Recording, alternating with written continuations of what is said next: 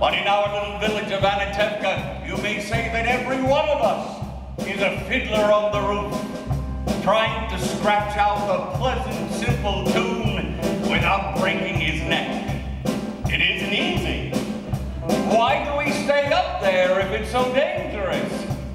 That I will tell you in one word: tradition!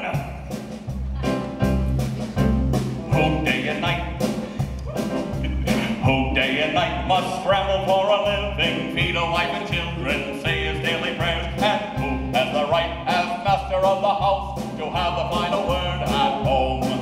The papa, tradition, the papa,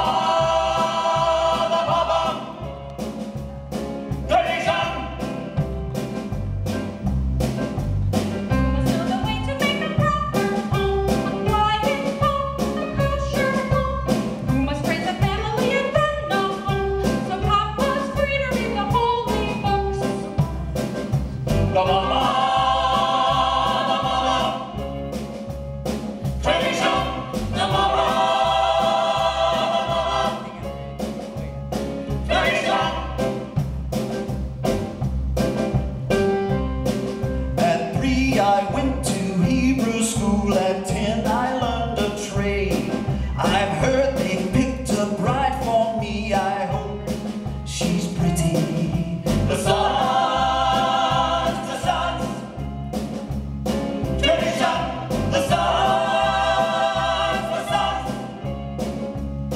tradition. And who must mama teach to mend and tend and fix, preparing me to marry whoever papa picks? The daughters,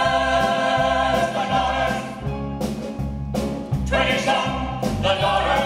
We have 5 daughters. Tradition.